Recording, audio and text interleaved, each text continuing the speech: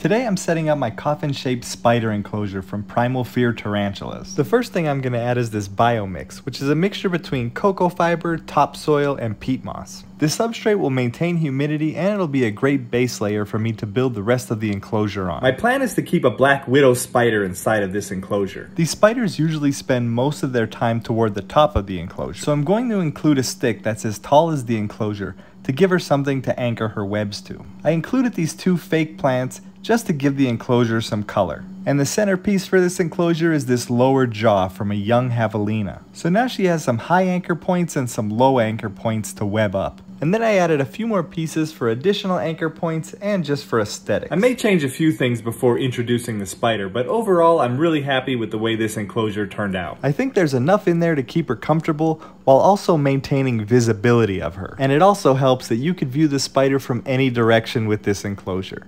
Today we got a spider for the coffin enclosure that we got from Primal Fear tarantulas. I wanted to find a black widow, but I found this one inside of a reclining chair that I was throwing away. So it sort of just appeared to me, and I took that as a sign as maybe this is the right one for now. To me, spiders are one of the most fascinating creatures on Earth, but I'm not a spider expert, so I need a little help identifying this one. I've narrowed it down to 3 possible spiders. Based on all the pictures that I looked through, the apps I've used, and the books that I've flipped through, it could be a brown widow, a male black widow, or possibly a juvenile female black widow. I've reached out to a few experts for help, but I'm still waiting on answers. If you're familiar with these species, let me know what you think in the comments. As soon as I dropped this little one in the enclosure, it went to work building a web. Widows are in the cobweb family of spiders, so they don't create the big symmetrical webs that are often associated with spiders. Their webs often appear messy and disorganized, but in fact they are expertly created to do a job. But more on that later. For now, we're gonna let this little one settle in and we'll check up on him soon.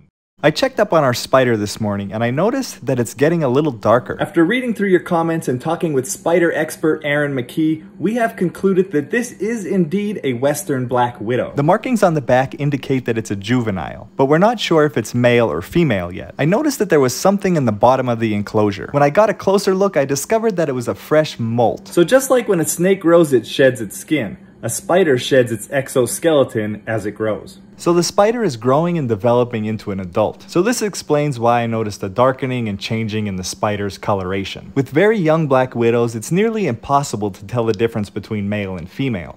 But as they grow, the females will become all black and grow much bigger than the males. Since she molted, I decided to offer her a meal. I placed a small cricket on her web. And then we waited. And waited. And waited.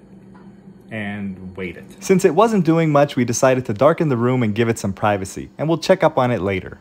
I was going in to feed my black widow spider when I noticed that it molted again. It just molted 5 days ago, so I wasn't expecting to see another one so soon. Similar to how snakes shed their skins, spiders molt when they grow, so it must be growing pretty quickly. And I also noticed that it got much darker, which leads me to believe that this is a female. I decided to offer her another meal. I placed the cricket near the bottom of her web, and it didn't take her long to go to work. First, she used her silk to immobilize the cricket's legs, and once she was confident that the cricket couldn't harm her, she went in for the bite. During this bite, she releases a neurotoxic venom into the cricket. The venom will paralyze the cricket and turn its insides into liquid. After envenomating the cricket, she continued to wrap it up and then hoisted the cricket high into the web where she spends most of her time. After securing the cricket into position, she feasted. And she ate until her abdomen was 2, maybe 3 times the size of it was prior. After gorging on that cricket, it'll be about a week before she's hungry again.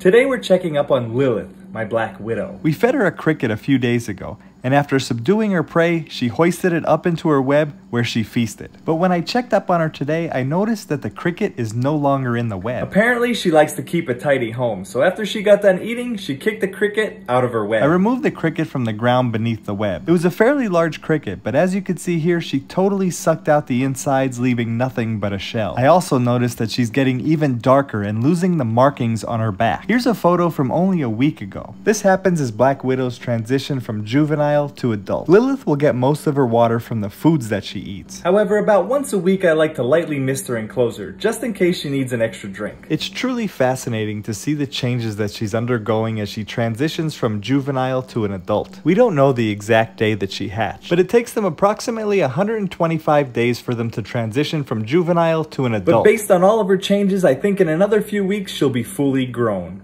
Today we're feeding Lilith, my western black widow. Her last 2 meals were crickets, so today we're going to change things up and offer her a waxworm. I placed the worm inside of her web and waited for her to respond. Although they have 8 eyes, black widows don't have the best eyesight. Their eyes primarily detect movement and changes in light. She primarily uses the vibrations in her web to find her meals. She has organs on her legs and body known as the slit sensilla, or the slit sense organ. This organ allows her to be incredibly synced to the vibrations in her web. It makes her entire web an extension of her senses. She can easily tell the difference between a meal stuck in her web from something else like a leaf falling into her web or even the wind blowing. After envenomating the waxworm, she hoists it high into her web where she'll begin to feed. Digestive enzymes that she released into the waxworm turns its insides into liquid. Over the next few hours, she'll suck the insides completely out of the waxworm, leaving nothing but a shell. You could see how much her abdomen expanded, so this was a big meal for her. She won't need to eat again for at least another 10 days. And this is Lilith now. You could see how much she's changed over the last 47 days.